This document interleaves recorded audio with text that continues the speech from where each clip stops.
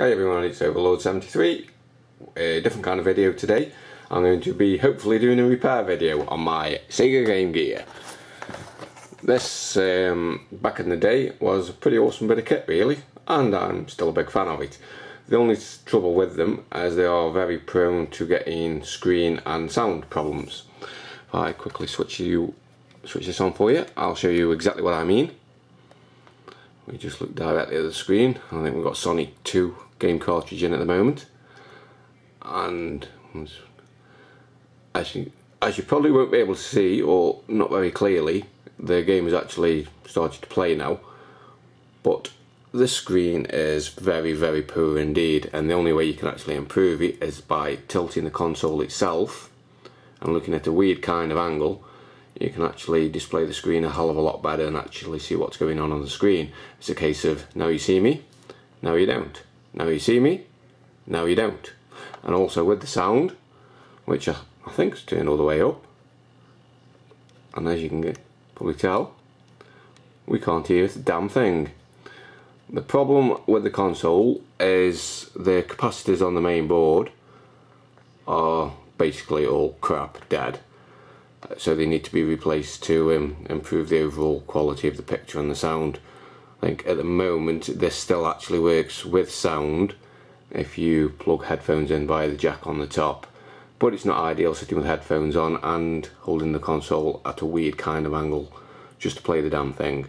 So we're going to open this up and see if we can fix it. So I'll just quickly show you what I need to do. There is the game cartridge out. There is a security screw there which needs to be opened, which I do have a special game bit. I'll see if I can pick this up for you. The actual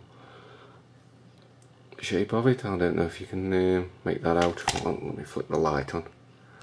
Yeah, there we go. You can actually see there, it's a weird kind. Picked this game bit up off eBay, it was only a few pounds, so well worth it. And there are 6 screws as well that we need to remove. That's 1, 2, 3, 4, and then the last 2 are underneath the battery covers, just in the corners. There's one down there, and then also again on the side down there. So I'll get this opened up and then I'll show you exactly what I mean by the faulty capacitors. Right, now folks, as you can see, we've opened up the console, this being the front part, and basically the faulty capacitors, I don't know if you can see them too good, are these little square blocks. It's fairly notorious, the Game Gear, for having these problems, so all these need to be replaced. Quite a few. There's different versions of the Game Gear, so different versions require different capacitors and a different number. So all those will be replaced, and that should hopefully fix the screen problem. And then for the sound problem, we need to take this little board out, and there are 5 capacitors on this that need to be replaced. There's 2 small ones there and there, they are the main culprits, but there are also that one there, and then there's 2 underneath the metal shielding. I don't know if you can see underneath there that will also be replaced as well.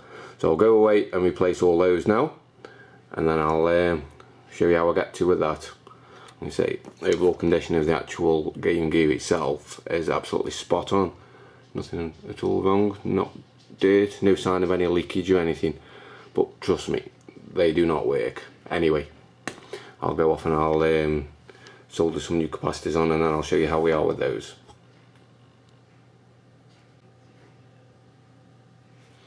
Right, so here we have it. I've replaced all the faulty capacitors now, as you can see.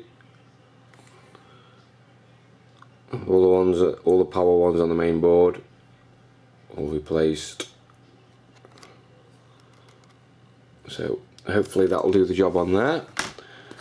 And then also on the soundboard, I've removed the heat shield, and as you can see there, it's a bit of a cramp just to get all the new capacitors in.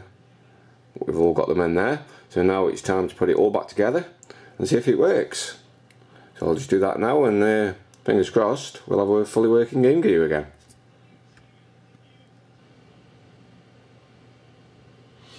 Right, we've fully put it all back together now. I'll plug the power in. So let's get the old game cartridge in. And fingers crossed.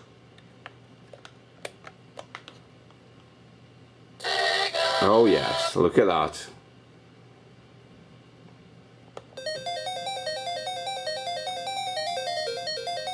Camera angle straight on, and the clear crystal screen really. Obviously if you tilt it that way now you can't see it at all. You can mess with the brightness. Put it all the way up, it goes a bit too bright, so drop it down just so it's nice. The volume will go quite a bit higher I think as well.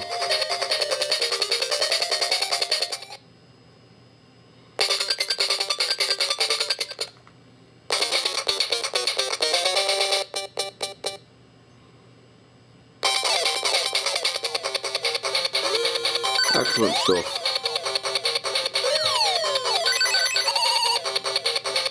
So yeah, there we have it. So if you by any chance have an old Game Gear lying around that doesn't actually work, fairly easy to fix. I will put a link in the description to a nice little tutorial just how to swap the capacitors over, which ones to buy and everything, which I used, and yeah, it works pretty cool. So I'm very happy indeed. Fully working Game Gear again. Right guys, thanks for watching. Check back soon for the next video.